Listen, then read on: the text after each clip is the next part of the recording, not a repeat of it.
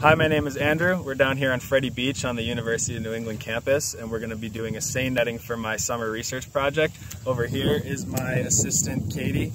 Let's get started out there in the water. We've got the net now, and we're going to go down to the water and unroll it, deploy it so that we can drag it upstream a little bit. So we're going to take this net, which has these lead weights sewn into the bottom and the floats in the top, and you're just going to drag it along the bottom, and it'll grab anything that's in the water column about 3 or 4 feet tall.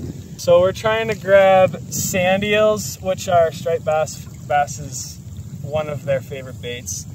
Sand shrimp, and we're trying to grab some green crabs if we can.